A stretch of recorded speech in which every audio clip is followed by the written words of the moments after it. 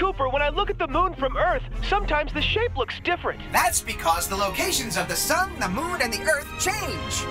When the front side of the moon reflects all the rays coming from the sun, you can see the full moon. And as time passes, eventually you can only see the left side of the moon. This is called the waning moon. After a few days, you can only see the left tip of the moon, known as the old moon. When the sun, the moon, and the Earth are perfectly aligned, the moon hides the rays coming from the sun and you can't see the moon at all. After another few days, you can only see the right tip of the moon, known as the young moon. As the bright side of the moon becomes larger, it becomes the half moon, known as the waxing moon. And as the bright part of the waxing moon grows larger, it returns to the full moon again.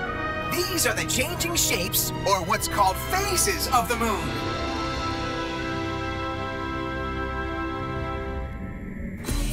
Oh, wow!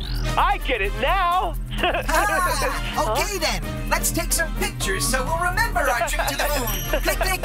Good! Okay, I'm ready, let's go! 1, 2, Okay. 3! Click, click, Here we come go. on!